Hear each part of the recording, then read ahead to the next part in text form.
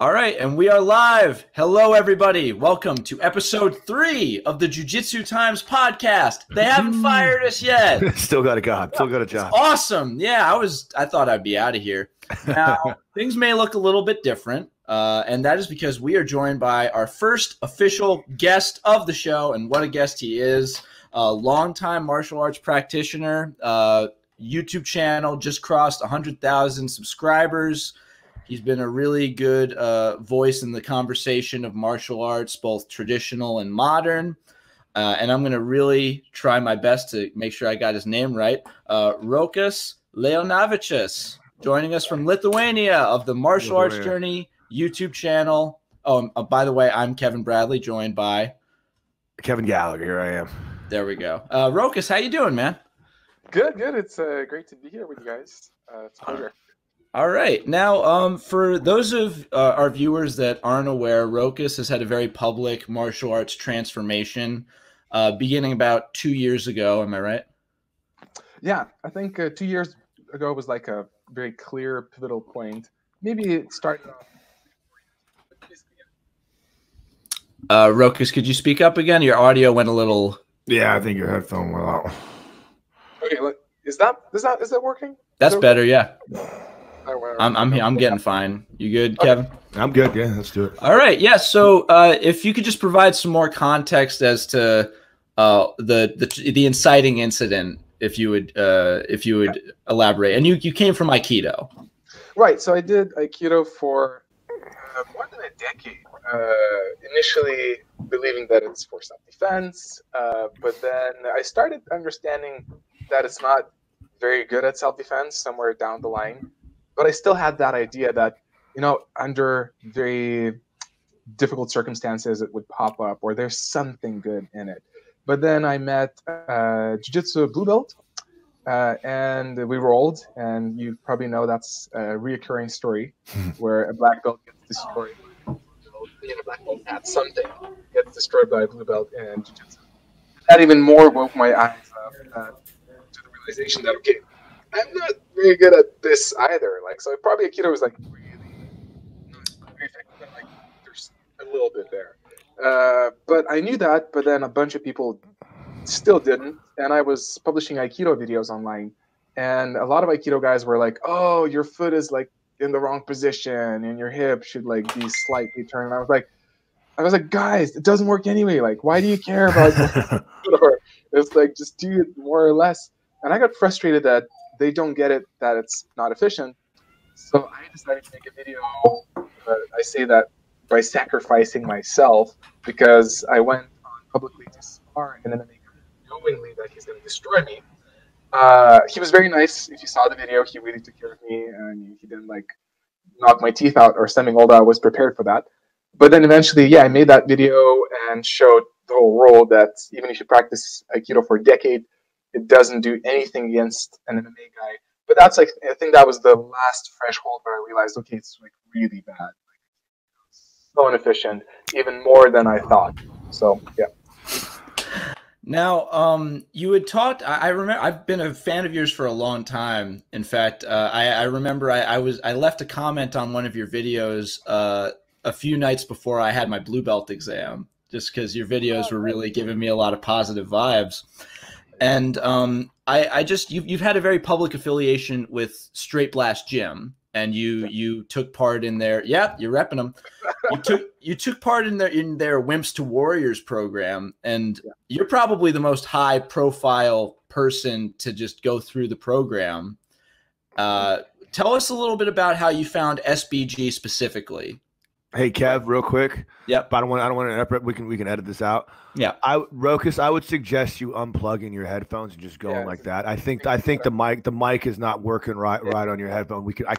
It's cutting out all the time, and I'm missing half of what you're saying. I wasn't sure. I'll go in and I'll be able to go in and edit and raise your audio a little bit. Can you fix that in post, Kev? I'm sorry, I didn't mean to interrupt you. I was just trying so we didn't go through the whole thing and waste the whole fucking thing. You know what I mean? Yeah. So at least we can freaking. Fun fact. Maybe we'll run this for a second and see if it works okay like this. Fun fact, we shot our first ever episode. It ended up being an hour and 30 minutes, and we never recorded it. We didn't record, right? We forgot to press the button. That's right. And we were like, we had uncovered the cure for cancer. Oh, we had good material. It's always your best shows that don't get recorded. Yeah, we had like single-handedly created world peace, laid out we got that resolution. We were all good. I figured out how to create peace in the Middle East, and it's just gone forever. Right. We lost it off. We didn't record. I've been in those situations as well, so don't worry. I think it's great that that's something I'm learning when I'm doing interviews. And in the past, I would see that there's something like off, like the microphone is in the bad position or something, and I would be like, I'll just figure it out later. No, you should get that shit now. You said, you know what? Hey, before we go any farther, we do this for an hour and we look like complete assholes. Let's figure this shit out now. It's cool. We're all friends here. Yeah. But so it's totally good now. Yeah. And do you want to go through that question again, just in case? No, I was gonna. You know what's funny? The first question we asked, I would like to get a little more overview on that because I missed a lot of what you were saying because it was clicking out. I mean, I kind of followed through it, but I was missing a lot of what was going on. It's very likely that I'll just snap and go, hey, we totally beefed it. The audio didn't work. Rokas, just generally a little bit more about your background. We know you started creating content for YouTube 2 years ago, maybe 2017. And at the beginning, it seemed like you were really focused on maintaining your Aikido roots and sort of changing things around and testing things.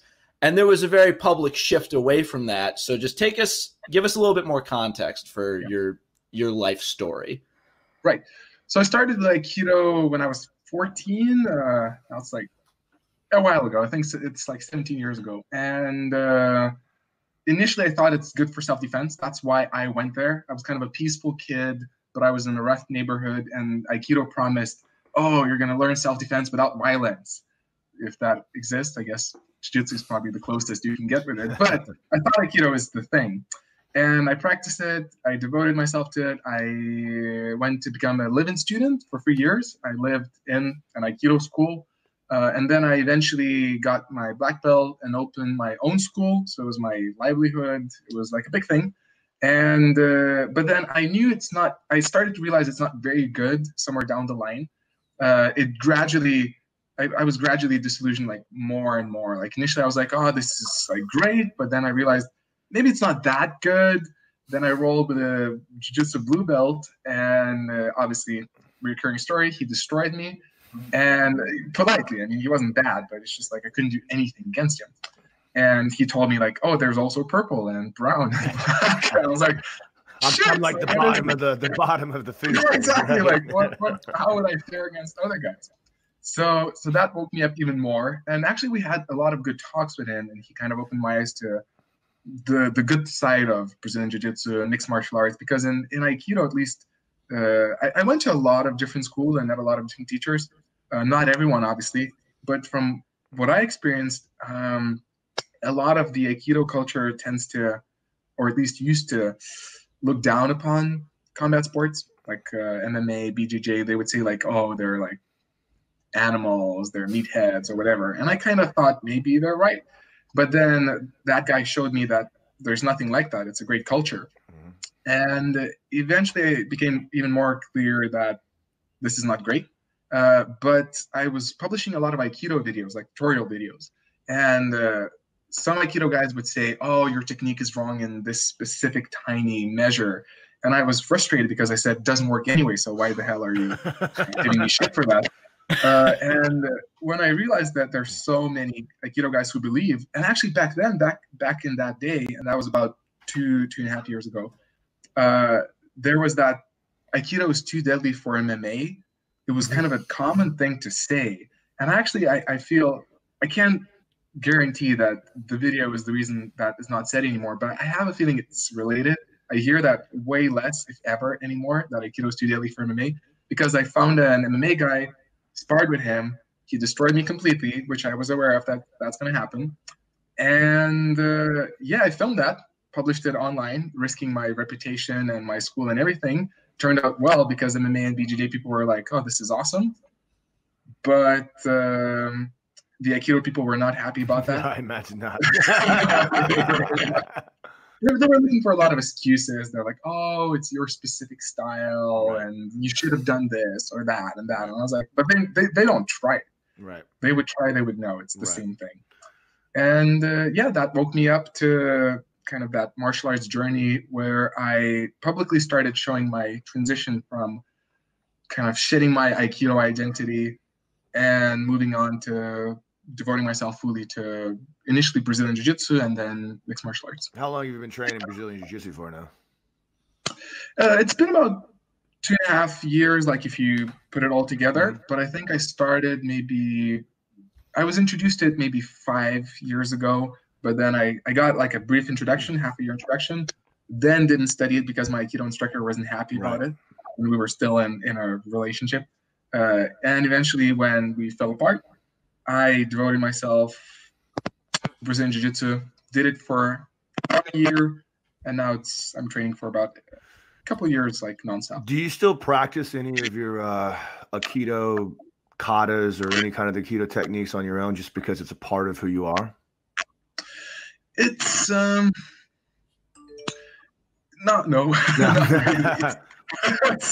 The thing is, I find it so difficult to get into that mode again, especially because I got so much.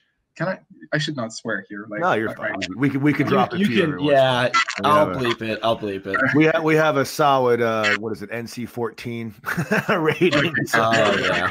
PG-13 rating, so we can drop a few. I think you're allowed to drop one F-bomb in a PG-13 movie. That's the rule. Nice. At least one. This one, right? Well, I was about to say, I got a lot of shit from Aikido people online because, initially they would say that I suck, and I would get frustrated, and I would try to prove to them through logical arguments and elaborate videos that you're wrong. Right. And they would get even more frustrated, and I would get even more frustrated. And there was this big war that lasted for like a half a year where I honestly thought, I hope some Aikido guy won't just shoot me one day. I honestly was a bit concerned. They were really upset. And then I fell out with my Aikido instructor, who was like a big influence back in the day. But then that was like a bad fallout. I kind of understood like a lot of the bad things he did without me realizing when I was all Aikido. Mm-hmm. And so that the Aikido, I'm starting to find the good things behind it, but it still has that bitter taste. So when I practice it, I'm like, I don't really like this. So I still need like time away. It's like, was there kind of a feeling of almost like you've wasted time and effort because everything I've done is almost pointless? It's hard not to do that, and I try not to do that. Right. I can't say it's like I appreciate the fact that I did it, especially because of my public journey. Mm-hmm. The fact that I was pure Aikido, and then on a video, I made it clear how it didn't work for me, and then I filmed all my transition. That's kind of a superpower. It's hard to get that. If I would have practiced more MMA before that, the picture wouldn't be as clear. So I appreciate that, and there's a good part of mentality from Aikido that I learned, which I still apply. Right. The disciplines of learning how to execute the moves, and there's the thought process, the precision, and all these other things like that would go into it. So some things are good, but at the same time, just want to make sure I say, of course, part of me feels like, yeah, I wish I had a black belt in Jiu-Jitsu right now. So I have a little input onto this, and just something that I have experienced, and this is one of my mantras when I'm teaching private lessons or when I'm talking to any of my clients or any of my students in general. The thing about Jiu-Jitsu that makes Jiu-Jitsu the best martial arts for self-defense isn't that the idea of Jiu-Jitsu's techniques are superior to any other martial art. Because maybe you can relate with me. I imagine Lloyd Irving, as flawed as he is as a martial arts instructor, he has his problems. He's clawing his way back into the public eye, and I shouldn't put him on blast like that. I see him out at tournaments and stuff like that. Whatever. One of the biggest things, one of the best things I've ever seen, he did a little YouTube presentation where he talked about the effectiveness of martial arts and how every martial art was created for a particular intent. So in other words, like every martial art is effective for what it was created for. Like, so if you talk about how kicking up in the air. That's just stupid. It's going to be unnecessary. It's never going to come up in common practice. Well, if you lived in feudal Japan and you were trying to knock someone off a horse with a spear, you had to kick up in the air to do that. So, these guys learned these techniques that were applicable for the times when they were necessary. So keeping that in mind, if you think about a martial art like Krav Maga, like I'm a black belt in Jiu-Jitsu, and I personally feel like some of the techniques of Krav Maga are far superior for self-defense application than Jiu-Jitsu are, particularly when you're dealing with multiple attackers and when weapons are introduced and all the other aspects of real life scenarios that pop up. Okay, but the problem with Krav Maga that makes it different than Jiu-Jitsu, and the thing about Jiu-Jitsu that makes it different than most other martial arts, is that we can recreate real life scenarios every single day when we train. So in other words, if I come to you and we're going to train Jiu-Jitsu, I'm going to smack hands with you and we're going to recreate what a real life fight is going to be like over the course of a 10-year period. You just can't do that in other martial arts. Krav Maga, you can't recreate someone trying to stab you with a knife because you'll die. So you can't train that way. So I don't care how many times you pretend to take that knife out of someone's hand. It's never going to be the same as if someone's trying to kill you with it. It's just a different application. So what we're truly learning in Jiu-Jitsu is the techniques are almost secondary. What we're really learning to do is how to react and how to think in an intelligent manner under the duress of real, true physical danger, until a point to where you don't even think about it anymore. You maintain in your cortex mindset for the entirety of it. So to be fair, like that might be like you might be training jiu-jitsu for like defense. I just think like the gis and rash guards look cool. So like that's kind of like why I'm here. That's funny. That was a long answer. The only reason I bring that up is because talking about martial, this is I love talking about it. One of my favorite topics to talk about because I love. Hey, Kev, could you step a little away from your mic? I feel like I'm getting a little feedback. Yeah, I'm getting a little feedback too, man. I don't know what it is. I don't know if it's my mic. Maybe I should mute maybe it's me because I don't have earphones. No. It could be. I'm not sure. You know what I think is happening? I think he's getting double feedback because I don't know. Maybe I'll try to mute myself when you speak, and then when I speak, I'll just unmute myself. Yeah, if you want to try that, that's fine. Yeah. Let me see. Yeah, I think it's on. Oh yeah, I think whatever. It's no big deal. Yeah. Hey, don't worry about it. It sounds better like that than it was before. You know what I mean? We couldn't hear anything you were saying before, so at least now we can hear you. There's a little bit of fucking backlash and shit. Yeah, yeah. Rokas, the point. Sorry. Okay. Yeah. No. It was that. That's what I wanted to make sure. Well, maybe when I speak, I'll just unmute myself to make it at least a little bit better. Cool. We are still very new at this. That was a very sultry.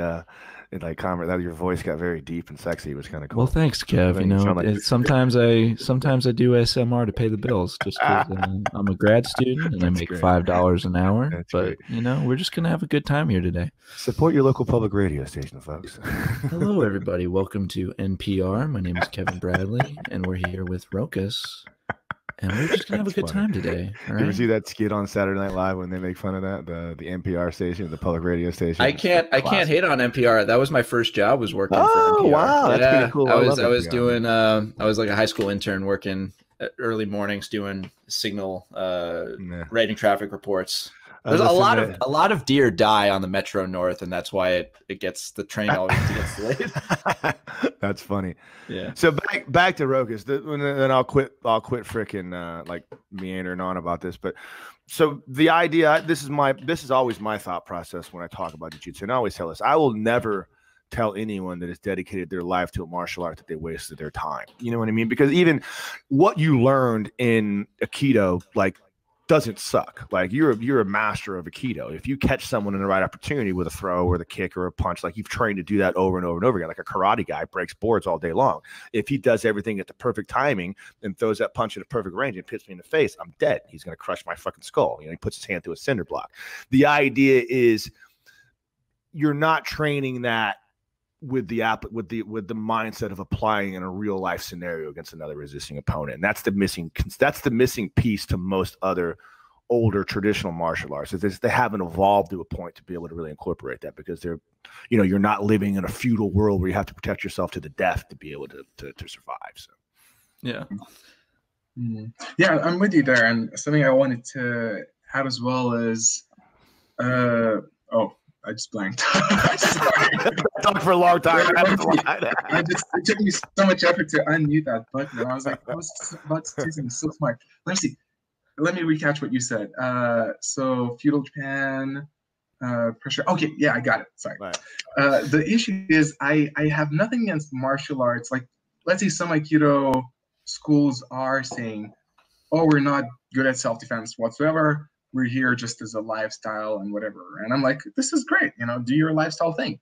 The issue is a lot of Aikido schools, and I think that's a common problem with, well, oftentimes traditional martial arts, is that they claim we are doing self-defense. And Aikido is guilty of that like many times. Like even I was in Toronto a few weeks ago and I got an ad on my phone and just like, I got frustrated, like really bad.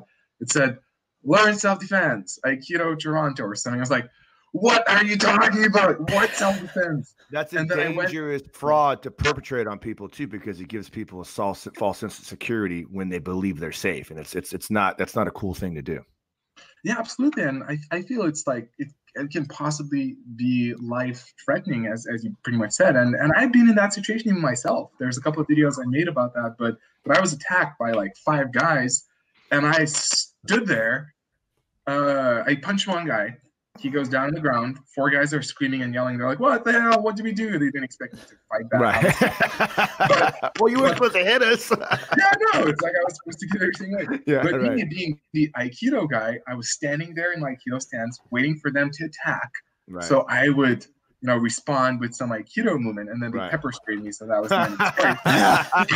That's pretty funny. But yeah, I ran away. The good side is I ran away. But the thing is, if I would have known self-defense, I would have ran away. That was the right thing to do. Mm-hmm. Or even so, at least I would have went and became initiative and did some damage while they were freaking out.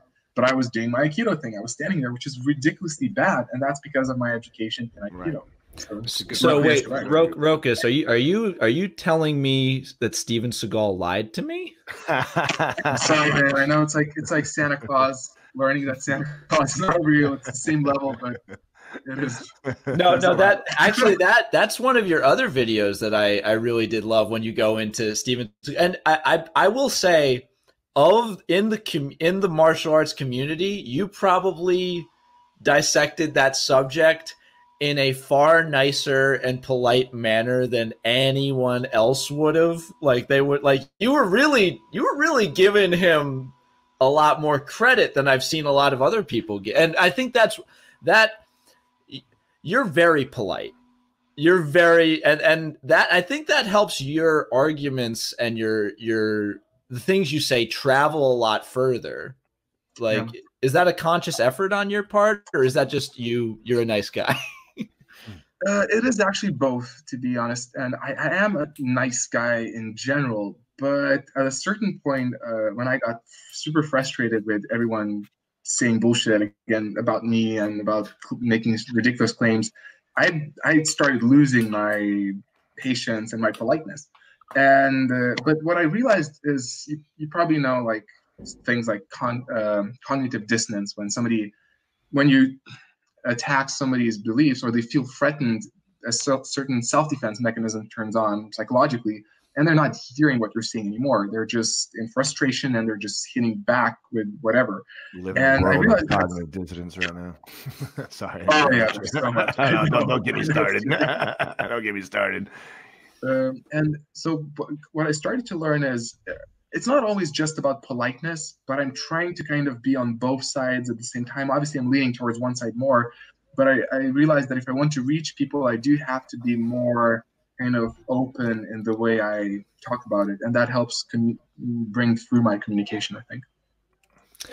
Yeah, and I will say, just to loop back to something you said about wasting your time, I think that's really the biggest feeling that you get when you jump into martial arts. Like I started jiu-jitsu at 19, like fairly late into the time where I will have a lot of free time to pick up new hobbies. And I started training with old friends of mine over the summer back at home. And then when I went to school, I was desperate to keep that. I didn't want to forget anything. Like I figured if I don't train, I'm going to forget how to do an armbar and I'll just go back to being normal. So I found the closest school, martial arts school to where I live. They're a sport jiu-jitsu place. And it was, I didn't know anything. I figured, oh, the jiu-jitsu, I know that word. It's the same thing. I'll go there. And I'm still not great at this. I'm figuring most of this out as I go. My first day, I was able to tap one of their black belts. And that was the first. After that, I should have not done anything. I should have left and never come back. But in my head, I'm like, oh, he was just going easy on me. And then the next day, I did it again to a different black belt, and he tried to save face by stopping everything and then inviting everyone around. Like I got him in an armbar, and he timed out. Everyone was live rolling. He timed out and invited everyone around and then told me what I was doing wrong. And funny. I was just like, I felt bad. I'm like, oh man, of course. Yeah. I'm so sorry. And I was there for about 8 months before I was talking to my coach about my experience there. Like, man, I'm screwing up. I'm like, and I was telling him, he's like, Kevin, get the hell out of there now. Don't give them any more of your money, because I know what you want. You want to keep going, but it's a cult. They're getting into your head and convincing you that you're wrong. And if you stay in that environment, you're just going to not like martial arts anymore. And so I think that's something that you might have been. Did you feel like, I was wondering, because you said you had fallen out with Aikido and a lot of the people in that world. Do you think if you had tried to stay in that world, you might have lost some of your desire to be a martial artist altogether? Or do you think that's a little different?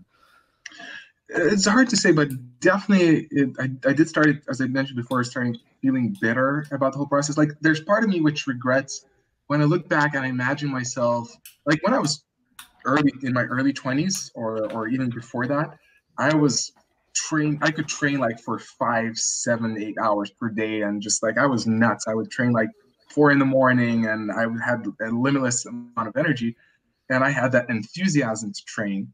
But now that I just turned 30, I feel like my body can't handle that anymore. Like mentally, I would be down for that, but after a few hours of training, I'm like, okay, I had enough. And that enthusiasm is not the same. I can maintain that consistency. I can get myself to the gym no problem every day, but I feel like I'm not the same as I used to be then. And I don't know if that's like I used it all up in Aikido, that sense of enthusiasm, and that I was just so hungry at that time. And that hunger is not there as much anymore. I don't know whether I have less to prove, or whether, again, it's just my age, or I can say specifically what it is. But I feel like I used up my hunger doing my Aikido years, and I'm just gradually working up the ladder and of experience as I'm now, and so that's something that I could say. What I've noticed is I've gotten older and more advanced in life. When you start to lose, passion tends to switch sometimes. You can't always burn like a fire when you're super excited, when you're young and you want to go out there and do good things, because your body kind of breaks down. You can't live at that pace anymore. So the passion, particularly with you, someone that's already mastered one martial art, there's less of an ego involved with you, because you already understand what it takes to go down that road. You're not concerned with falling to the short pitfalls of pride as you're progressing towards the end game. And it's really just about your quest for knowledge now, and you've accepted that. One thing I noticed as I got older, it was less about like glory and more about just, okay, cool, this is something fun that I'm enjoying, that I'm getting better at. I want to continue down that road, particularly after I got to my black belt. Because there's that old saying that once you get your black belt, there's really nothing else to prove. Like, because every other belt you get, all you're thinking about, your entire focus is, how do I get that next belt? You know what I mean? When you're a blue belt, the only thing you're thinking about is, sweet, I want to be a purple belt. So what do I got to do to get a purple belt? And there's that like anxiety about that. And when you get your black belt, what else is there? The answer is the quest for knowledge. You do jiu-jitsu because you love it. not because you need something from it. You know, anywhere you want it to give you something. You follow me? Oh, so, yeah. But, yeah, 100%. And it's interesting that you said that. Now I'm looking back and I realize that's very true to my experience. I just never kind of put it that way. But yeah, basically, when I was training back in the day Aikido, black belt was a motivating force for me. I was like, oh, I want that black belt, that sense of power. I was like yearning to learn all these techniques and so on and so on. And now as I'm doing Jiu-Jitsu, I mean, Brazilian Jiu-Jitsu, obviously, I mean, it's nice. I got my blue belt and I was like, oh, that's fun. But it's like nothing changed. And like purple belt is not my goal. I want, and even with techniques, I'm not interested in learning more techniques. I just want the most effective ones. I just want them good. And yeah, it feels I resonate with that very much. How long did it take you to get your black belt in Aikido? Actually, longer than most due to some factors. I think it was about 6-8 years. Okay, but so in Aikido, what's 4 years, 5 years is the usual? That's still. I mean, that's still. Hang on, guys. I'm gonna keep talking. I just gotta go do something real quick. Yeah, cool. That's still an extended period of time. I mean, that's long enough to really understand the hardships of training martial arts, because it's a 4-year period is still enough time where you're going to hit plateaus. You're not going to see immediate progress. You have to push through those. You have to have the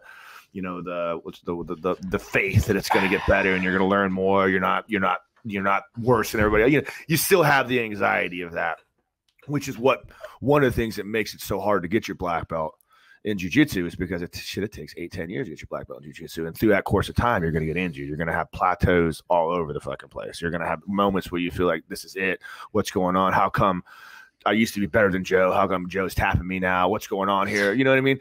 But the point being is, because you've already gone through that, you understand that. You understand all those things. So it's not, the anxiety is still there, but it's not really as much.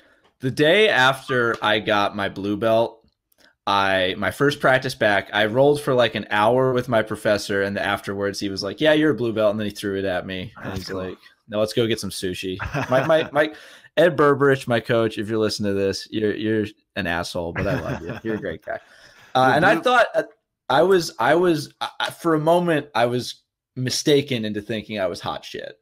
And then next practice, 2 white belts beat the shit out of me. Blue belt's a fun belt. Blue belt is fun. A lot of fun stuff happens. Yeah. There's a lot of metamorphosis. You realize that no matter what happens, you're garbage. Yeah. Well, the thing about being a blue belt is like, you still suck, but at least you're not a fucking white belt. You know what I'm saying? You still have a little bit of pride to be like, well, like I'm a blue belt. Rokas, I'm sorry that you have to learn this here, but it's so fun to bully people that are like technically lower than you. That's the reason why being a blue belt is so cool, because it's the first time. I mean, you just got your ass kicked beyond belief for 6 months, and you hated everything. Yeah. Like little girls were beating you down like a rag doll. Now you learn a few things, and you get to be the guy that comes in and goes, let me go pick on this white belt in the corner and show him a few things. I'm going to be a monster. Right. I get to There's an empowering feeling to that. I can remember when I got my blue belt, I think getting your blue belt is probably the most rewarding belt, or the coolest belt, because at least now you made it to the hard part. At least now you get to be the hammer sometimes, man. I put that blue belt on, bro. I remember coming to the gym, I tied it up, did my gi up over my shoulder and strapped it in there, like strutted around like I was freaking John Travolta coming home from Saturday Night Fever, man. It was freaking it was cool, man. Blue belt's a fun belt. Yeah, for me, it was funny for me because as soon as I got my blue belt just before I left Portland, where I was doing like an intensive course, and the next training camp I had, it was SBG Ireland. And I was training with a pro team. So those guys, they're training like not only jiu-jitsu, but MMA. They're training literally 10 times more than I did, like 10 to 15 times more. And I get to roll with them most of the times. Like I got to roll with them like for a month or 2 months, and also like with strikes included. And I was just like, I suck so bad. I don't know anything. And then just before I left, it's funny that it's the way it happened. But just before I left, I went to after 3 months of training there, I went to a jiu-jitsu class, it was like a advanced jiu-jitsu class. And at the end, no-gi.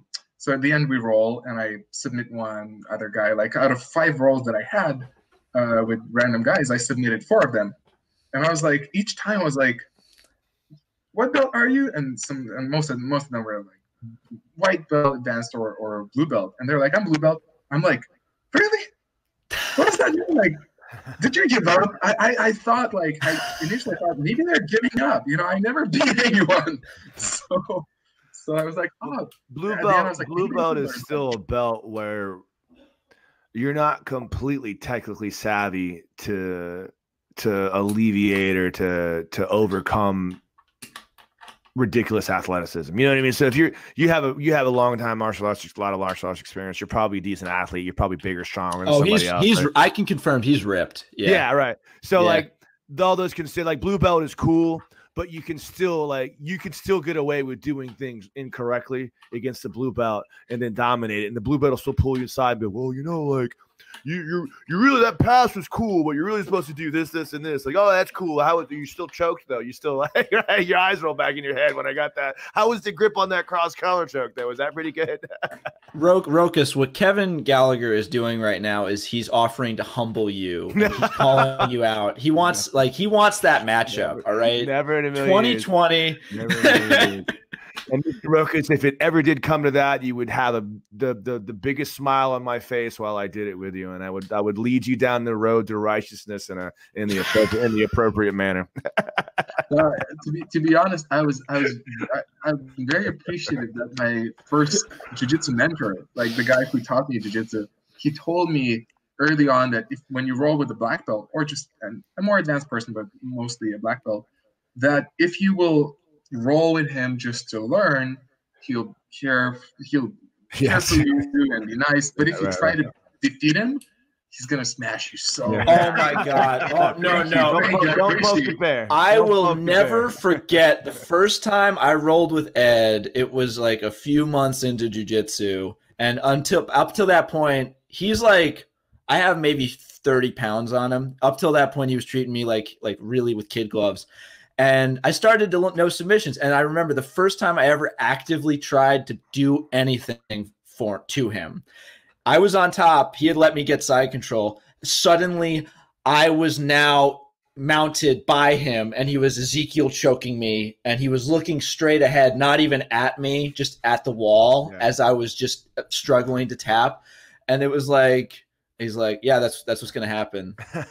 And I'm like, that's not cool, man. And so then, like, every time I would aggress to him, he would just immediately turn it on and, like, wake up. And then I would be flatlined. Yeah, when you roll with a black belt, you roll with most upper belts for that matter, black belt in particular. If a black belt agrees to roll with you and you're a lower belt, you should take that as an opportunity. Unless, you know, you're a competitor and you know what's going on. I mean, and whatever. I'm a black belt. I don't like black belts that piss and moan about some guy that went hard with him. I hate that shit. Like, you're in the gym, you're a black belt. You should be able to, you know what? You've been doing this for a long, long time. You should be able to freaking alleviate his pressure because you know what the hell you're doing. This kid doesn't, and he's excited because he's rolling with a black belt. I don't like people in black belts that bitch about this. However, I will say this.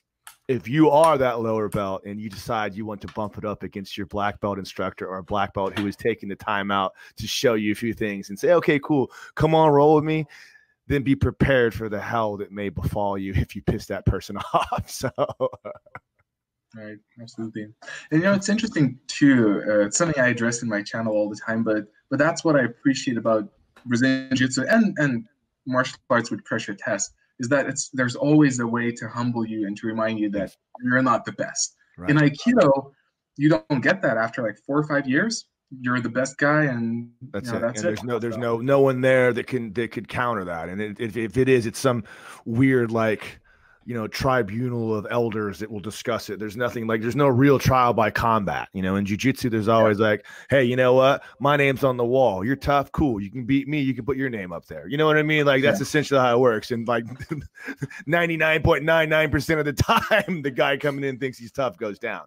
You know, and that's the thing that, again, when we start talking about what separates jiu-jitsu from other martial arts, we can rely upon that. It's combat oriented. We can decide by who's the best by who wins, you know. Yeah, I agree. Kev, do you want to get into some current events, or do you want to keep doing this? Well, actually, I got about 15 real, minutes left. Real quick, I just wanted to, while we still have you, yeah, because I know your schedules. Me and Rokas will keep going. Yeah, whatever. Yeah, cool. I mean, I got another 10, 15 minutes. I was just wondering if you I wanted to do something a little special since hang on. My computer's being dumb. Just like me. Okay, here we go. I wanted to do something. I wanted to do something. Yeah, no, Rokas this has been good. This is cool. I'm excited. At first, we don't have to air this if you don't want. At first, I was skeptical. At first, I was skeptical when he talked about an Aikido guy, but it was interesting to hear. And I don't mean it. I don't mean it again. I don't mean that to. Don't worry, I get it. Rokas, we thought you'd be dumb. I mean, just like kind of dumb, you know. I was hoping that it would be because when something for the same reasons of what we talked about before. A lot of guys from other martial arts are very close-minded. They don't want to hear anything, and it's like, all right, cool. And whenever you want to give me a call, we can hash this out. You know what I mean. But coming from your background, the way that you moved on, you have the Aikido black belt, you move on to other things. It's an interesting perspective, something that I'm curious about myself because this is a thing that I dwell upon about the effectiveness of jiu-jitsu over other martial arts. So it's cool to hear your perspective.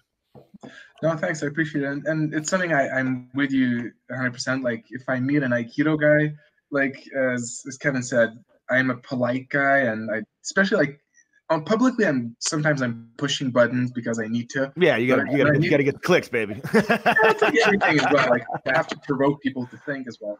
But then when I meet people like Aikido people in the street or cafe or whatever, and they're like, "Oh, I do Aikido," I'm like, "Oh, great!" I'm like, I'm not excited. I don't want to talk to you, man. That look on your face. Let's talk about martial arts. Let's talk about something else. Like, what else do you do? That's what I say when I meet Aikido. No, that's not. That's true. That's like the same look on my face if I find out like so. What's your big thing? Well, I'm a Scientologist. You know, like praise Xenu, and then whatever they do you want to get your Thetan level tested? No, absolutely not. Get those. Yeah, okay. So real quick, I just wanted to bring a little something to the party. We have, unlike a lot of people, Rokas was kind enough to document his first ever Brazilian Jiu-Jitsu match. And something I really liked was that like you were really open about talking about how you tried to throw in some Aikido in there. And we happen to have a 3-time IBJJF Masters champion. So, if with your permission, we can cut this totally. With your permission, I thought it would be fun if we go if we look at some parts of it. Like it's not that long, but and I would love to talk about a bit about how your game might have developed since then. Well, I'm curious too because I know I have a black belt friend of mine that is also an Aikido black belt that trained Aikido for a long time, and like I said, I really believe that once you continue to train jiu-jitsu for a while and you start to understand that mindset of staying calm under duress and things like that, what's going to happen is you're going to find some of your Aikido movements are effective for you in jiu-jitsu and in real life application because you're going to understand like the reality of how things are supposed to work. Like his grip game is impressive because of his Aikido. He understands how to manipulate joints and do the little intangible things. All right, so let's just take a look. Loving the rash guard, by the way. Are you on the right or you're the Batman? Right. I'm the Batman. And also, if you know, he's significantly beefed up and gotten a haircut since then. So haircut is most important. How tall are you, Rokas? 6'2". Oh, you're a big kid. Yeah. How tall are you, Kev? I'm 5. What do I tell people? I'm 6, right now sitting down on this live stream. I'm 6'4", 6'2". No, I'm 5'8". 5'8", yeah. Yeah, I'm if this was in real life, I would be a munchkin. Yeah, no, it would not be good. So Rokas, real quick, right here, what's going through your head? I know you had done commentary over this, but since it's been so long, I was wondering if you had any. Yeah, sure. I do want to say a quick disclaimer. So I was doing jiu-jitsu for 4 months in like a proper gym academy. And before that, my friend was teaching me a bit of jiu-jitsu for like a half a year, but not like, not like very, it wasn't like a clear on. You were going into this from an Aikido mindset though. Not really. It's like, I did want to pull off a certain wrist lock, which I will. Yeah. But and I just asked the judge, I was like, if I do this, like, is that okay? Are you not going to disqualify me? He's like, yeah, go for it. I'm like, okay, I'm going to do it. But that was it. And otherwise, it was very intuitive. Basically, like, whatever I'm going to do is just like trying to figure things out as I'm doing them. So yeah, so early on in my jiu-jitsu career, disclaimer, ended. Okay, so it's a little slow. There's a lot of hand fighting. And you look a lot better than your MMA fight, just automatically. You're controlling the wrists, and yeah, for sure. It's like, to be honest, I'm not sure. Like, I'm being very intuitive here, so I'm just trying whatever is working. I don't have, like, that's the struggle which I had, and to a part I do still have, is I don't have, like, this is my game A, and if game A doesn't work, I go to game B, and I go to game C. If that doesn't work, there at that moment, there's no game A besides that wrist lock that I'm gonna go. So I'll make a few. Actually, real quick, Kevin. I think the wrist lock's coming up. There it is. Yeah. So you're able to hit that. Yeah. So that's an Aikido wrist lock. But in Aikido, nobody steps back. Right. They just right. So they just gotta let it happen. Right. Postured up, and I was like, shit. What happened? What do I do now? Yeah. But Kevin, you're about to say something. So what I was going to say, the one thing that I was going to notice is just watching in the way you're standing, looking at your stance and the way you're carrying yourself. It's very different from what I conceive of what a traditional Aikido stance would be. You're very, very rigid. You're lowering your levels, whereas opposed in Aikido, there'd be a more fluid motion to it. So automatically, just from the start, just from the very beginnings, we start to see how you have to alter what your Aikido mindset would be, because you're a master of Aikido, just to be able to compensate what a real life scenario would be like against another person. Because if you stand straight up and you flow through, he's probably going to shoot a double leg on you. But you're not even trying to go down that road. It's already starting to become very clear that you're not safe following those parameters. 100%. Yeah, I agree. Yeah. So. Yeah, and you're able to get the takedown. Yeah, it's too bad the ref was in front, but I was like, oh, that happened. That happened. I was just gonna say there are blue belts that don't get takedowns in competition, so automatically, that's big. Like it looked like it was off a reaction from that wrist lock as he was moving back. He kind of like came in. He had to jerk away from that wrist lock, so the wrist lock was effective. There you go. See, there you go. Your Aikido became effective because you started to learn Jiu-Jitsu, right? Now it looks like he's got you in, like, he's got one of your legs in like 3/4 guard. Like you're not able to get fully to mount, but you've got solid top control. Yeah, I think it's also too, I'm not, like, at that day I'm not sure like how to position myself. So again, just trying to figure things out. But there was a good position to be in. Yeah, you're collecting the head. It looks like you're doing everything. Like, if you were to tell me that, like, you had been training as long as you had, I would have assumed you'd been training longer, just like with how much you've done up till this point.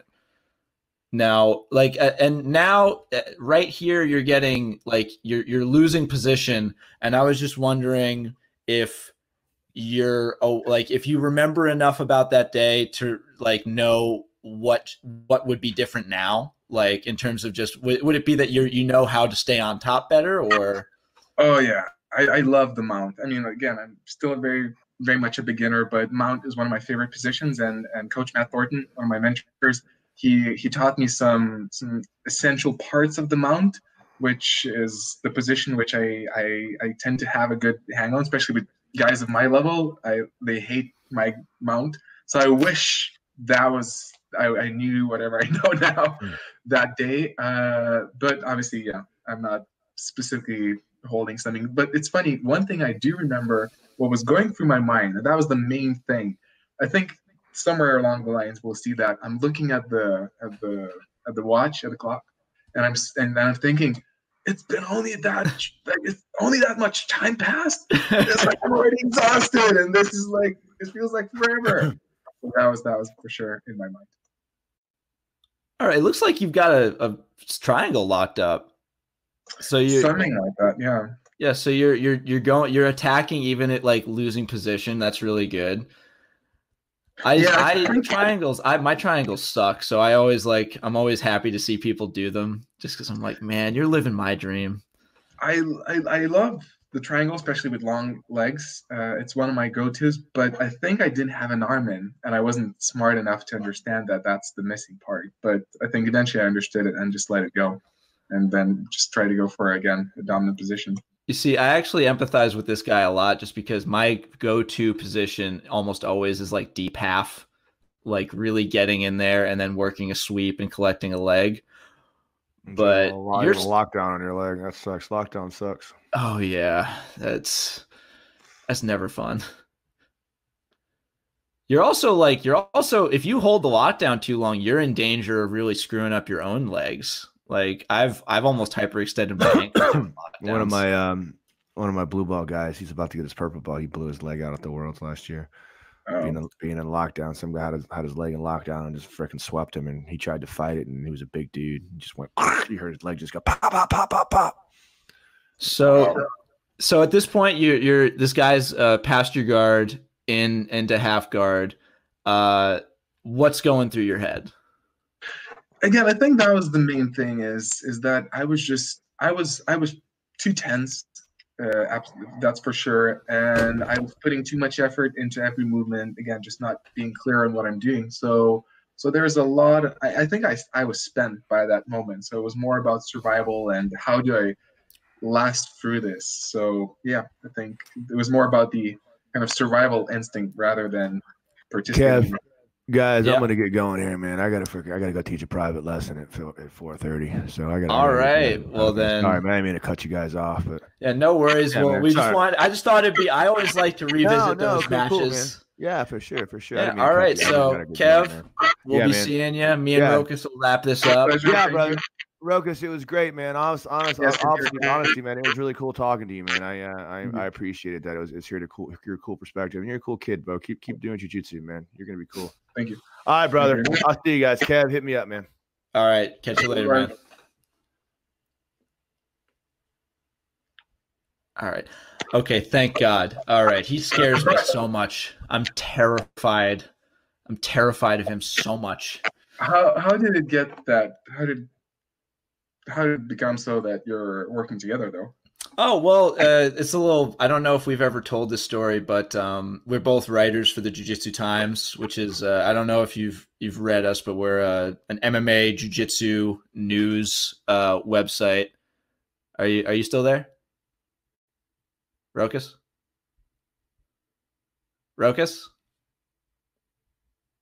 Hello?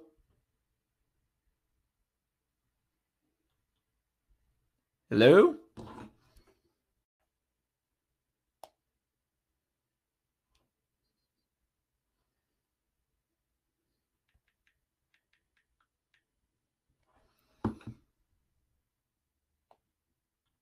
All right. Sorry, my Wi-Fi just blanked out. No worries. But yeah, no. I've been writing. I'm just gonna mute you because I think the feedback is still happening. I had been writing for the Jiu-Jitsu Times which is like our news website run by our boss Kit. We'd been writing for a while. I had started writing around this time last year, and we were looking to expand to YouTube and create more content. So I pitched this show to Kit and essentially said, I like doing this stuff. So, and plus I mainly use it as an excuse to talk to the cool people that I've always wanted to talk to. And you're one of them. And so, yeah, he said I would need a co-host, and I'm like, oh, well, who'd you have in mind? And he's like, well, we have, I don't know if you know this, we have multi-IBJJF champion Kevin Gallagher, and he has his own audio setup. And I'm like, all right, fistful of Kevins. I like it. And that's how it started. We've been doing a few episodes, and we're learning as we go, but it's been really fun. Yeah, I can relate with you. I know what you mean, and I think so basically where I can definitely relate with initially when I started getting interviews with, like, I did my own podcast thing where I do some interviews here and there, and initially it was all about people I know and just people around me, and then I started needing better guests, and there was like a quick jump suddenly, because especially after Aikido versus MMA got a lot of attention, and some people were like, "Oh, if you want to talk to me," I'm like, "What, really?" And I was freaking out so bad. I was like, how do I do this? But then after you do it again and again and again, and eventually you're like, it's like you just get used to it. But just, yeah, I think most of the times it just becomes natural. But initially I remember that moment. And also too, I feel like Kevin is he has that super chill vibe of, you know, he's kind of seems like a bit of a stoic guy. So I know that can be as well a bit intimidating, or like, is he like thinking right now, or so? Yeah, I had only seen pictures of him, and so I was terrified just because he looks like a block of granite. When we did our first episode that we just totally beefed and didn't even record, we had ended up talking for like 90 minutes, and it was really like a lot of good chemistry there, and that's why we continued on with it. And I've come to realize that anyone that goes the distance and gets a black belt is almost required to have a very fascinating like backstory and just what leads them there. So eventually I'll just try and get as many different types of practitioners on as possible. Like one of my best friends that I live with, I found this out after we had agreed to move in together, was that he's a black belt in Kyokushin, black belt in Taekwondo, Muay Thai. Like he's been trained, like he can kick the head off a mule. Like he's been immersed in this world since he was a kid, and he's been looking to get into the grappling. But yeah, that's one of the last things I want to talk about is Aikido versus MMA. That was like was that where your channel started? And I only asked because the production on that whole thing is so good, and like you've clearly got a lot of experience. Like, where did that production experience come from? Yeah, so there's kind of two sides to it. So in the production sense, obviously now I look back, I'm like, oh, I should have done this, should have done that. But I think I agree, like it's pretty solid compared to like some random regular YouTube video. But in beforehand, like I won't go too far, but I'm a believer in kind of a certain sense of flow. Like basically, I won't expand, but there's an idea of follow your bliss. It's introduced by a writer of Here with a Thousand Faces. Long story short, his idea is that Joseph Campbell. Yes, there you go. Yeah. So if you know, follow your bliss is basically the idea that life inherently wants you to do something, or it's favorable for you to do something, and then if you whatever you like, if you do that long enough, you're going to become good at it, and it's going to become your fulfillment. And video editing, kind of publishing stuff online, was a thing I always enjoyed. And so I used to do just random videos for myself, or for the Aikido dojo I was in, do some videos for them. Eventually I had to do a few videos for my own dojo when I opened it up. And I just kind of started getting that experience. But also too, the other side of it, I did have also direct experience with YouTube before that video, because and I think not a lot of people know that anymore. And actually thinking about it, readdressing that on the channel. Before I switched to the martial arts journey, it was an all Aikido channel where I was doing Aikido tutorials, and I was the third, from what I know, the third biggest Aikido channel in the world. So that's something I had to sacrifice for the journey. But yeah, I did some Aikido tutorial videos before that, so that was also a good chance to kind of get used to the whole YouTube vibe before going to the Aikido versus MMA. I'm sure Lenny Sly was happy when that third place spot opened up. He could just slide in there. I think actually when I say third, I think I can't remember who was first, who was second, but actually I was Lenny Sly and Aikido Flow guys, who now we all know each other, and we have a friend relationship. They were, I can't remember which was first, which was second, but they were in front of me. I was the third guy. So yeah, like on the Mount Rushmore, you're Roosevelt. Sure, that's that's on the Aikido, YouTube, MMA.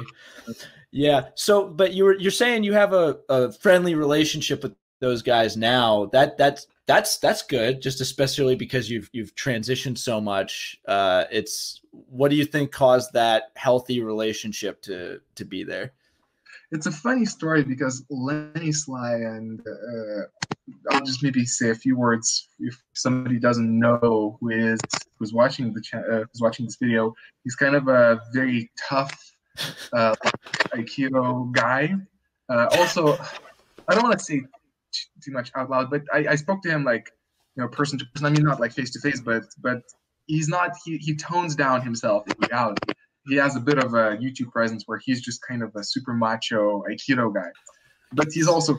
It's not like unreal to him. I can see the veins in his arms. Yes. Yeah. He's a character for sure. Yeah. And then initially, he actually hated me. Like he hated my guts, and I knew that because he was speaking about me publicly. Like after the Aikido versus MMA video, he was really against that. He was saying, this guy is crazy, stupid, whatever. But I didn't have bad feelings about him. And there was this one day there was this Facebook kind of a comment, whatever section where there were a lot of different comments, and somebody was discussing. I think they spoke about me, and Lenny Sly was there. And eventually, I chipped in. I kind of said, "Look, Lenny, I don't have anything against you. The only reason I did this was actually for the sake of the Aikido." And I kind of honestly spoke to him, wrote down whatever I feel was true, and he was touched by it. And he liked that message a lot. We started going back and forth, and we realized actually there's some things we're on the same page on. And then we had like a long call through Skype, and we realized, what, we have different perspectives. There are differences between what we do, but we respect each other a lot, and we kind of have each other's backs. So that was very cool, actually. Yeah, I do remember thinking he's not like he's a very interesting dude. Like I think most people that are comfortable putting themselves out there are very, at the end of the day, just interesting people looking to tell stories or put a message out there, and it's up to you to figure that out. But you've also, I think one of the best examples of your positive relationship with the more traditional community is with the karate, you and the Karate Nerd. Yeah. That was crazy, actually, that didn't happen. But yeah. So just like, I don't know if that helped. Like, did you talk to Bill Superfoot Wallace before that or after that? No. So the Karate Nerd, again, to make sure everyone is included, he's like a big, especially like now we're not that far in subscribers, but back in the day I used to look at him and I was like, whoa, he's a big YouTube celebrity, karate channel, and he's kind of open-minded too. But I wasn't like deeply into his content, but I knew he's there, and I had a lot of respect for what he does. He has good production value and so on and so on. And then it was like really weird the way it happened. I made a video called "How to Spot a McDojo." I think that was the name. Yeah. Like I love that video because it's like the list items are great, but they were not my invention. I just put in a couple. But it was like lists of stuff, how to spot a McDojo. Funny one, and also true. But then somebody suggested me that list, and I said, "Is it yours?" He's like, "Yeah, it's mine." And I said, "Can I use it?" He's like, "Yeah, okay." Turns out, as soon as I published the video, it's actually Jesse's Karate Nerd's original list. And I got so frustrated because, I don't want to get into a bad relationship with him even before I know him. And so he writes a comment in my section. I'm like, "Sorry, man, there's nothing, it wasn't intentional." And he's like, "It's cool." And I was like, "Oh, he's such a nice guy." And I was publishing that video while I was in London, filming a Bellator event for John Kavanagh. And that same day, or the next day, I'm filming MMA fighters in the backstage in the warm-up room. And this guy passes me by who looks just like Jesse Ancom, like the Karate Nerd. And I'm like, "No way, it can't be." And then again, I check, like, maybe his brother is an MMA fighter, and it's like, yeah, fighter. And then Bellator. Yeah, exactly. And then I go to the room and warm up room, and I'm like, "You're Jesse?" He's like, "Yeah, I'm Jesse." I'm like, "You know what? Yesterday I stole your list from like mcdojos." And then we had a great connection, and we had a good laugh, and we realized we have a lot in common. And then he invited me to film a seminar he organized, and Bill Superfoot Wallace was there, and that's how I got in touch with him. So Man, like I remember seeing that video of the two of you, and I'm like, these guys are too positive. This is not. This is a little weird. To be fair, we had some things that we both how to express myself in English here. There's something we're like, when this happens in YouTube, he's like, oh yeah. He's like, when that happens, I'm like, oh, I hate that. So we have a lot of that, especially off record. I think the word you're looking for might be camaraderie. Sure. But also we ranted about a lot of things to each other off record. So it wasn't like we were complaining about stuff. So we weren't like nice all the way through. But yeah, we both are nice guys, and we have that image as well. So now that you say it, like, oh yeah, that was like a double power of positiveness. Yeah, I'm just like this video is so happy it could probably power Iceland for a while. Right. Like just the whole thing. Yeah. I see. If they ever lose thermal power, Yeah, I'll think about it. Maybe that's a business opportunity. Yeah, you gotta really just be positive and smile. I think that the number of times I've seen you in video and you're not smiling is like totals 5 minutes.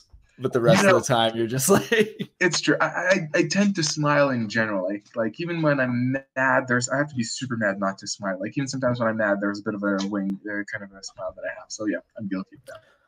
All right. Well, I just we don't want to take all your time, but I do want to end on just a question. You had mentioned that you're very involved with MMA. Like you went from Aikido, very traditional, to you're going to Bellator events, filming like footage for John Kavanagh and SBG, and you're very deep in the world. How would you describe your current relationship to not just MMA but MMA culture, like the sports, the news? Like do you follow fighters? Are you really into that? Because I know you're looking to have another fight since you had a fight. You lost a decision in Wimp to Warrior, and you're looking to like have another at bat. By the way, I think you won that fight. I'm gonna go ahead and say that. There's a few different ways that I could answer this, but especially in terms of the MMA culture. So the last few months, and I just got back like a week ago, I was deeply involved with SBG Ireland, the place of John Kavanagh, Conor McGregor, a few other high-profile UFC fighters, lots of high-level pro fighters in general, UFC, Bellator, high-end amateurs, and I was given the permission to train with them. Although eventually I came to a conclusion that I'm not at that level. I wasn't. I was basically just surviving with those guys. But still, I was given permission to train with them, and I trained every day, sometimes in the evenings as well. So I felt like I really had, and I was also preparing for a fight because eventually it didn't happen because I got injured, but I was preparing for a fight. So I kind of had a real fight camp with high-profile fighters. So I really got a sense of, got a really good touch to be with those guys and talk to them and experience the lifestyle myself. Again, as you mentioned, I went backdoors to MMA shows, spoke to John Kavanagh a bunch. So yeah, there was a lot of MMA I got exposed to. And my main message would be actually I was very impressed. The guys, initially I was intimidated by all the pro guys, especially the big ones. I thought they're going to kill me. And I thought, this is scary. But after I got to know them, most of them are super nice guys, very caring, good-natured, and maybe that's part of the SBG culture as well. It is, I feel like, kind of encouraged. But nevertheless, it was really impressive, like the guys, and also too, like I saw cases where, and I won't say specifically who did what, but the trash talking is a bad part of MMA. It's kind of controversial. The thing is, it makes money, and I heard stories that some fighters do it just because, and it turns out it's true. I met at least a few cases where I meet an MMA fighter, super nice, like chill guy, barely speaks. And then I get told by someone else, like, oh, you know, that guy, he's such a trash talker. I'm like, no, you're talking about something else, right? Okay, and then just to interrupt you, I think there's one name that everyone's kind of wondering about, and you don't have to say it. Just blink twice if it's who we think it is. To make it clear, I will say it out loud. So I did meet Connor a few times. He was there in the gym, etc. You know, we shared the mat, but I didn't get to know him as a person. I didn't get to know him much. He seemed like a very nice guy actually when I met him, but I don't know him personally. So to be fair, that's not the example I mentioned. It could be. Yeah. You know, it's not for me to say. All right. I'm satisfied with that. Yeah. But there's some other guys for sure that I met who are, you know, they are public, they are known, but there's one thing where what you see in public, and there's another thing what you see when you meet them. So that's, I feel that gives even a greater sense that MMA actually, as far as I was exposed to, it's a great culture, and I was happy to be part of it. So yeah.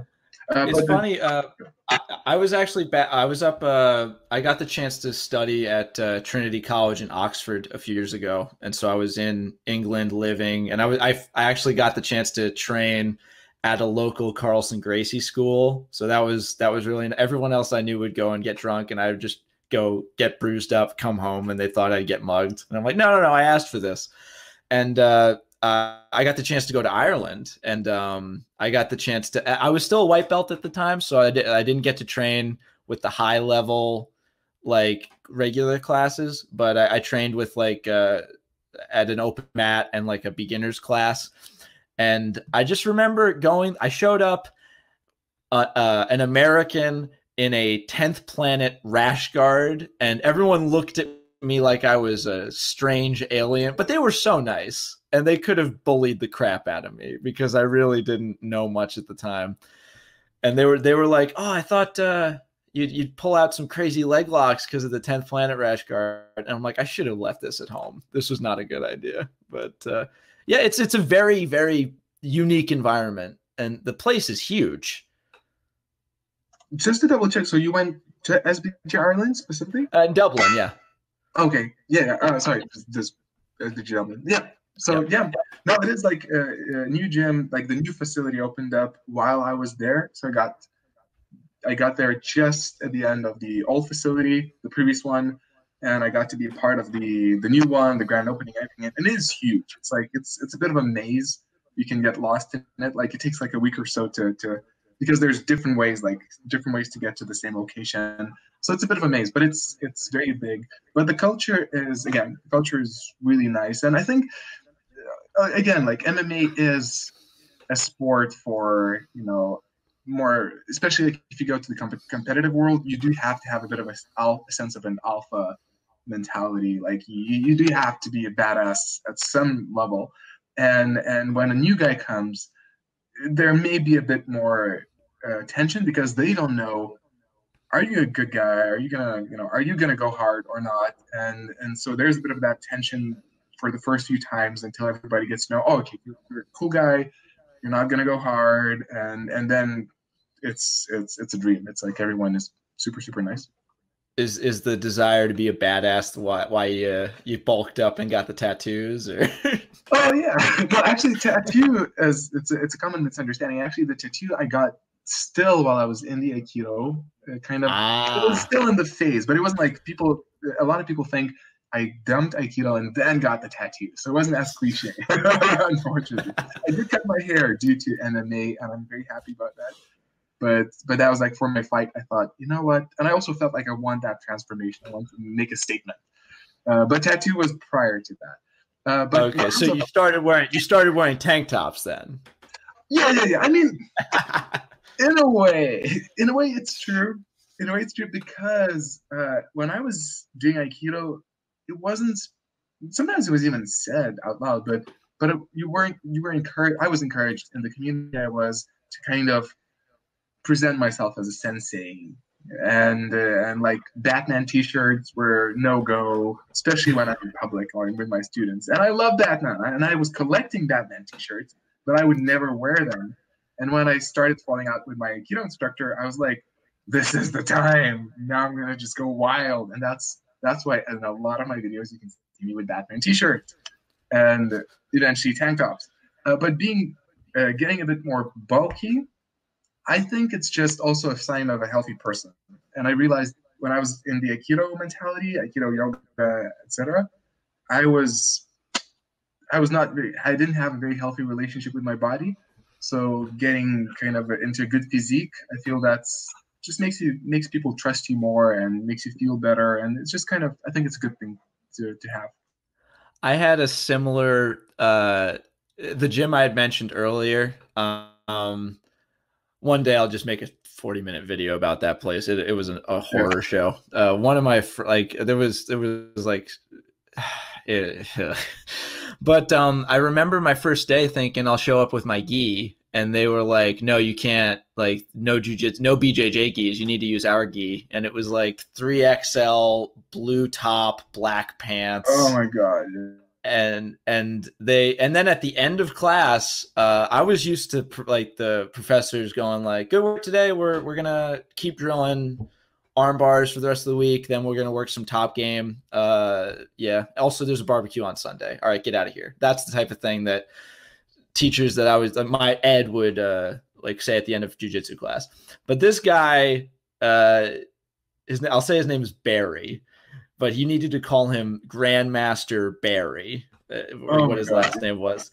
And he would, like, class would end, and then like for like 20 minutes, he would sit us down and lecture to us about team ethics and how when you wear our symbol, our sigil, it's a target on your back. The rest of the world is going to get you. And we need to be a strong unit. It's us against the world. And the whole time I'm thinking, over the summer, I had trained at maybe 6 jiu-jitsu schools, and they were all friendly with each other. Like, I know that's not always the case, but like my coach was always okay with cross training because he's like, I know what I'm teaching you is good. You can go, like, it's fine. And and I would look around, and also you had to stand at attention in rows. That was another thing. And I was kind of sneaking glances around, and everyone was like, yeah, target on my back. Yes, Grandmaster. Yeah. And I'm like, oof. But yeah, so that's the type of stuff that I think we got to not like war against, but we got to call out when it's like, you can't wear t-shirts, you can't do that, like you can't do that. Yeah, absolutely. And that is, you use the word war. Sometimes I do feel it's a bit of a war, especially like me being very vocal and public about one side of that, one camp of the war. But yeah, I do feel like some people are, obviously you will never please everyone, and some critical feedback or complaints is a regular thing when you're doing something publicly. But one of the complaints I get is like, and I try to make sure it doesn't happen, but then some people are like, oh, you published the same subject again, or you talked about that in that video. And initially I was a bit concerned. I was like, yeah, maybe they're right. Maybe, I'm repeating myself. But then later I realized, it's such an important subject that it's not enough sometimes it's not enough to say or speak about it once. Some people will see one version, some people will see the other version, and there's maybe the opinion evolved and there's more things to say, or it's a different angle. But it's not something it's like, oh, I made one single video about mcdojos and now the world is going to become clean from it. It's like, no, you have to keep pushing that again and again to make it more and more public, so that hopefully whoever goes into a place like you just described, they will learn early on that it's not supposed to be that way. It can be even as much as they'll control the language you use. Like, I came into this place having jiu-jitsu language in my head, like S-grip, like back control, like taking the back. And I would use those terms being like, coach, how do we take the back from here? And they say, no, it's like, it's riding the rhino or some shit, or like, and then this was the biggest one because I'd be like S grip, and they're like, no, it's opposing thumb grip. You need to say it right. I'm like, what the okay. And then they're like, what's this? I'm like, that's just a grip. I don't have a word for it. It's a soda can grip. I'm like, you people are insane. I don't like, why are you making me do this? And I think it's just the idea that people are like, there are people whose only experience with martial arts is this really controlling, messed up stuff. So if anyone tells you that you're done covering McDojos and like the issues out there, no, because these places still make money somehow. And until they don't or are forced to change, we got to keep that message going. You know, it's bad. Yeah, I agree with you. You want to say something else? No, go. Yeah. So first of all, it's funny that your example just sounds like a textbook McDojo. It's, but yeah, I haven't been. I mean, I hate to a degree. I hate the toxic side of Aikido, but I haven't went to such a place like you described. I will end on the biggest example I have, and that's that I made a really good friend while I was there. It was a girl student. She was one of their high-level brown belts, and she was really in love with jiu-jitsu, but they didn't do a lot of it for her liking. Like they would always try and they divided the white belts and the colored belts on the mat. So the white belts would only learn groin kicks, eye pokes, and that's basically it. And then the white belts I would look over and I'd see the colored belts doing arm bars badly. And I'm like, let me over there. I want to do that. And because I was also worried because I was used to getting absolutely destroyed by purple belts. I was a white belt, but like, yeah, we're going to throw you to the brown belts. Like you're fresh meat. That's your job. Get tenderized. And so me and her would try and train on our own sometimes. And I taught her this mount escape that I learned from my professor that always got me out of a jam. And she was noticing that I was like, we did a guard passing drill and I had not only passed a black belt's guard, but I was working a submission. And then when I couldn't get the submission, he started bragging like, oh man, you couldn't get it. I'm like, because it sounds like I'm talking myself up, but I'm not some guy to toot my own horn. I lose more often in just general in life than I'll ever win.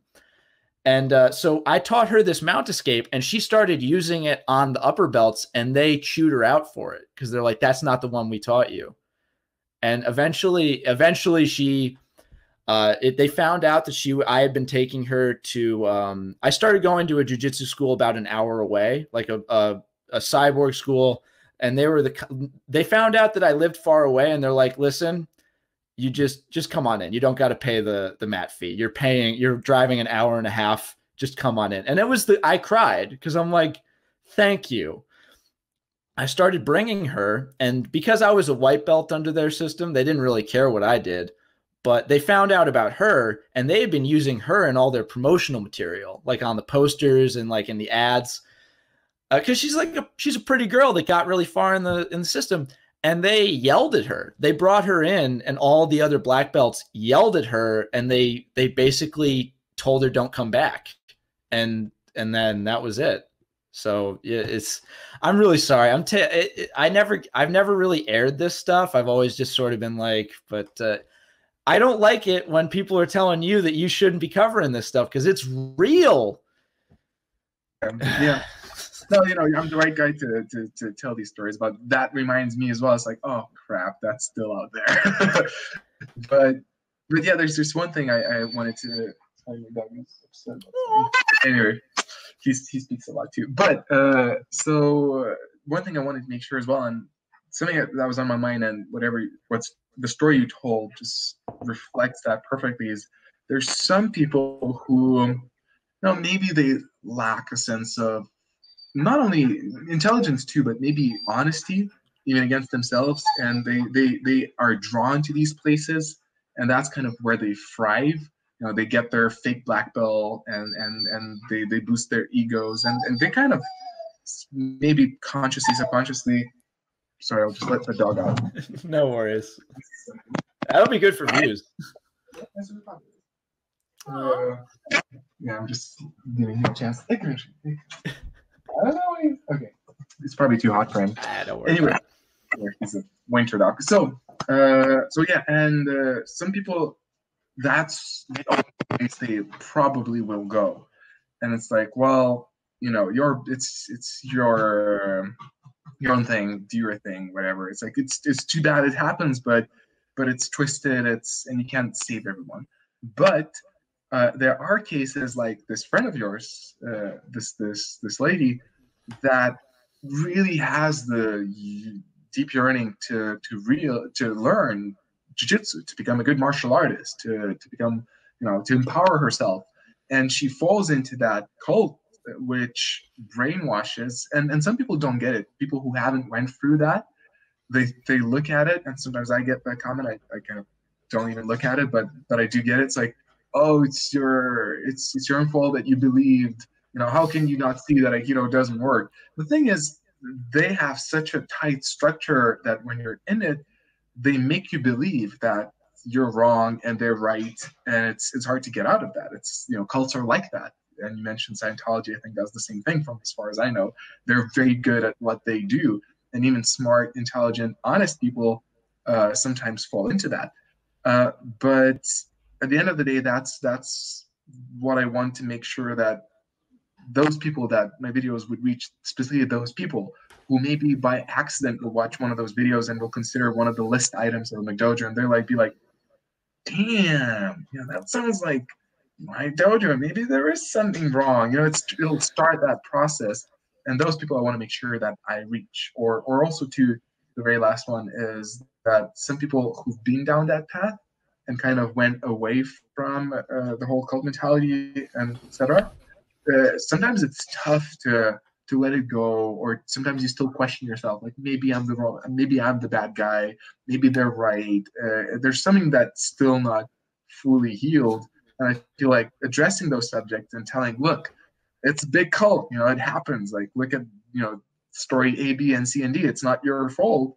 I think it's a good thing to have. So I think, yeah, it's a good journey.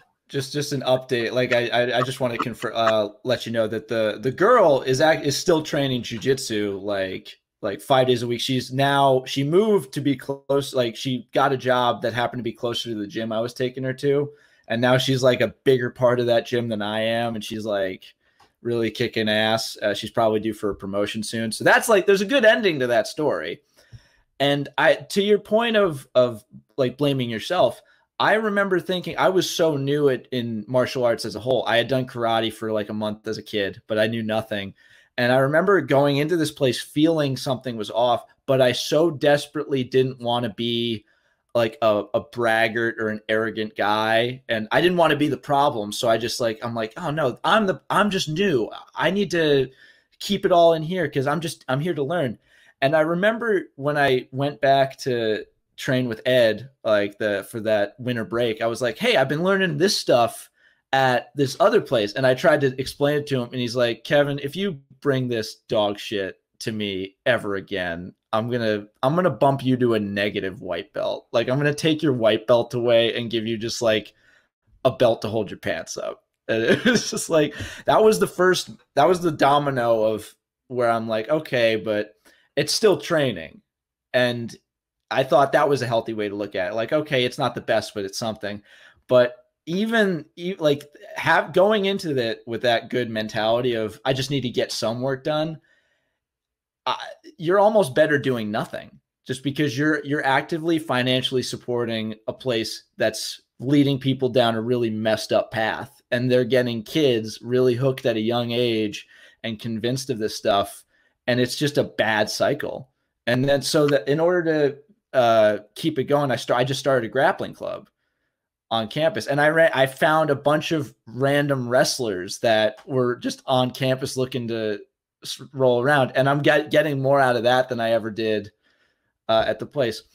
All right, I'm keeping you up. It's late where you are, so if you just had like final note, anyone that happens to see this that's like maybe on the fence or just in that transition that you found yourself in, what kind of message would you have wanted to hear at that point? Like where you're not sure where to go and there's a fork in the road? It's a big question. Yes, sir. No, it's you're fine. It's a good question. I'm just thinking it's not one where I want to just like, oh, A, B, and C. I'll think for a second. Cut your hair. Yeah, exactly. Cut Get your a hair. dog. Beef up.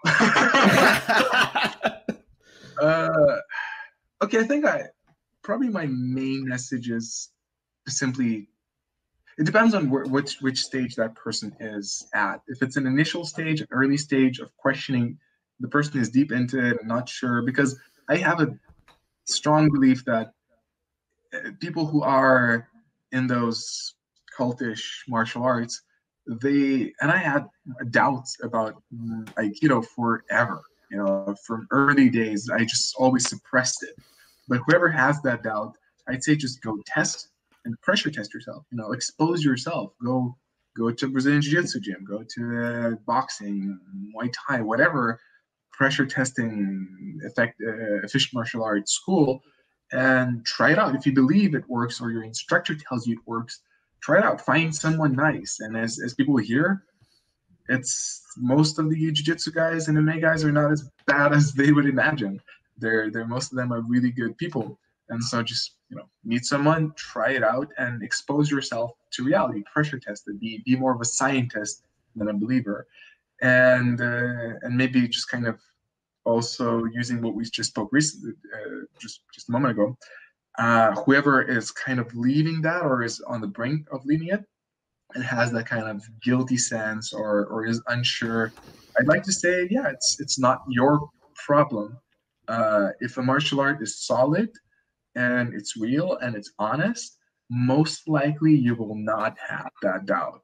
And like as you said, your instructor, your professor had no problem with you cross training, because I like what you said, and it's a true statement. It's like he's sure that it works. He's not worried whether you're going to go somewhere else or whatnot, because it works. And also, to even myself, with a year of jiu-jitsu, Brazilian jiu-jitsu, obviously, I felt more confident than I felt after 14 years of Aikido. So basically, yeah, if you're on the right path, most likely you'll have other doubts. You'll have like the doubts of, will I ever learn this? Will I ever tap out anyone? You know, the regular. But that's part of the journey. But in terms of having doubts about, you know, is this the right school? Maybe it's my fault. Most likely it's the wrong direction of looking. Probably it's something bad with the school. So yeah, that's what I would say. This just occurred to me, and I swear this is my last question. But do you think that because you were questioning things at the time of when you were starting to question Aikido, you had reached the pinnacle of Aikido? I don't know how, like, if there's anything after what you got to, but you were considered a high-level Aikido instructor. You had your black belt. Do you think it was because you had gotten to that point that you were capable of giving things that kind of thought? Like you wouldn't have been as ready to question things at one of the intermediary ranks? I think it's in terms of my personal development, it would have been better, obviously, if I would have questioned it earlier. Then I would have probably woken up earlier, but because I was a very devoted student, I was one of the best students of the organization, of my instructor, because I was just like, tell me what to do, I'm going to do it. So yeah, the questioning part was very low, and slowly it kind of opened it up. But in terms of doing that publicly, I am happy that I walked down the path far enough that gives me kind of a greater voice in the whole discussion. And still people give me shit. They're like, oh, you still did the wrong Aikido, you know, you're a sensei, you didn't know anything, whatnot, et cetera, et cetera. But the fact is, I was a living student for a few years. I had my own school. I traveled the world training, and I had like a recognized black belt by the head dojo of the world in Japan. So I went through the path far more further than a lot of Aikido guys do. And that gave me some more credibility and more awareness of what I was speaking. I really had a good flavor of what I'm talking about. So I could say, oh, look, this is actually bad, and I will tell you why, because I've been down the path. If I would have done it earlier, probably wouldn't have been as impactful, because it would just be more difficult to articulate or to trust the message. So I feel, and it's also too harder the further down the path you go, and I feel that's why a lot of people have given me, and I can just pretty much quote it, but they would. I feel like a lot of people giving me a certain level of respect because I was far down that path, and I understand why that respect was given, because usually the further down you go, the more difficult it is to question and the more difficult it is to let go. And so it's not necessarily easier with higher grades to do that, but I think it's still worth it. All right, so I guess to codify that for people watching, I think, and you can tell me if I'm wrong, don't let your belt keep you from, or your rank keep you from asking questions. I think that any discipline, no matter what, because my white belt kept me from, I think, asking a lot of important questions of the people that I was paying to instruct me. You are perfectly capable of having thoughts about something despite not being very experienced. Those thoughts may be incorrect, and if they are, you'll get told and it'll make sense to you. Like, it'll all sort of you'll be able to filter out, because I think a lot of people have more common sense than they give themselves credit for. So do not let being super inexperienced or so experienced that you're scared of taking a look in the mirror keep you from being honest and true with yourself. I guess that's what we're trying to say. 100%. Oh, really? You said it really well. And the very last thing I'll just drop in as well. The cultish martial arts, that's what they want you to believe. The opposite from what you said. They want you to believe that until you have 10 years in, you have no word to say. Your opinion is crap. You don't know nothing. In a good martial arts school, they'll give you space to question, but they'll very quickly prove you wrong. Clearly, they'll be like, okay, roll with me and I'll show you it doesn't work. And you'll be like, oh, okay, you're right.